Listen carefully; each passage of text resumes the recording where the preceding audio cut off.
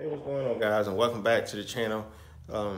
So what I got going on today is I wanted to make a video about what happened at the JJ's arm drop. So that one, I might do it tomorrow and just drop it the next day. Or I might do it later on today and then upload it later on. But anyway, what I'm working with is so I got two different wastegates on my car, and I got a Turbo Smart. Since I went twin turbo, the Turbo Smart one is actually the original one. And for you original guys that's been with me for a while, you know that I bought that VS Racing wastegate as well. So now I'm running a VS Racing one and a Turbo Smart one on my twin turbo setup. So the springs are a little off, and I wanted to test them to see what do they actually start to crack at and what are they full open at. So here's what I got going on. Let me show you. I went to Harbor Freight and brought this digital regulator. It was like 18 bucks and a couple fittings, and just regular brass fittings to put it all together. So it comes with a male fitting on this end and a female on this end. And then the air chuck, you can get this piece, like all these came in the kit, all these fittings. And I think that kit was 8 bucks, even with that nozzle right there. So all I have to do is hook my air hose up to this end, tighten this up in here, right? And then we can adjust the air and see what it starts to crack at. Now these I put in here, and this one, this is the old style Turbo Smart, but I put a 14 PSI spring in it. So let's see what it starts to crack at, and let's see what it's full open at. All right, so I'm gonna go ahead and hook this up. Let's hold this into this end first.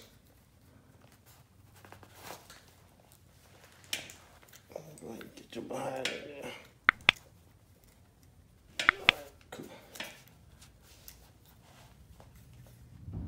All right, so let's turn this on.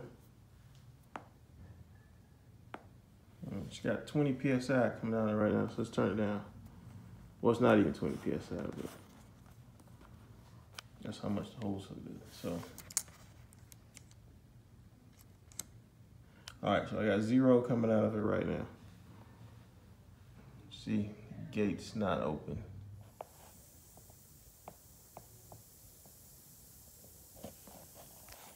The gauge is pretty good though. Listen, 8.5 PSI. Still ain't open yet.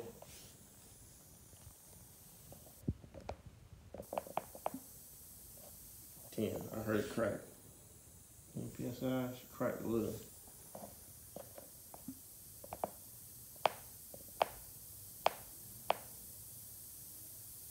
That's 13, she moving away from it. 14.5.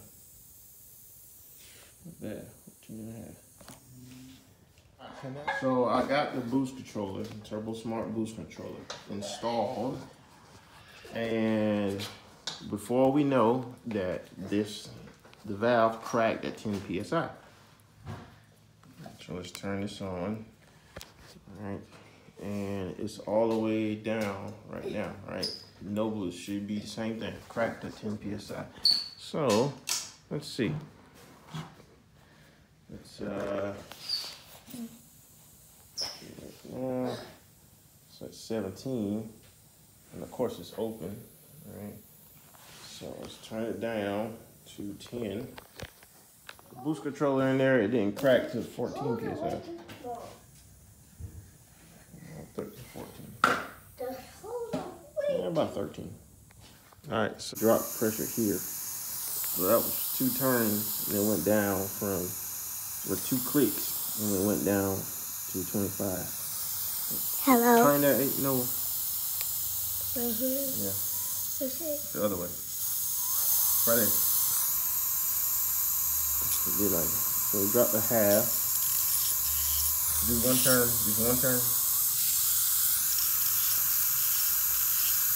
Another turn.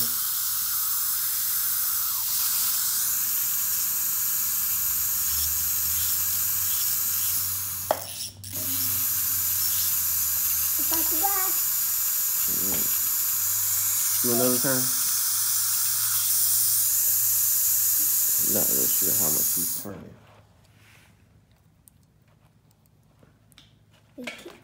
All right, so I'm gonna do a turn. Pull open 26, 25 and a half PSI. So one turn. All right, guys. So there you have it. So if you want to check your springs, you just go to Harbor Freight and you can pick you up one of those digital air regulators. Or you can pick up a manual one, but I couldn't find a gauge that was small enough so I can read it.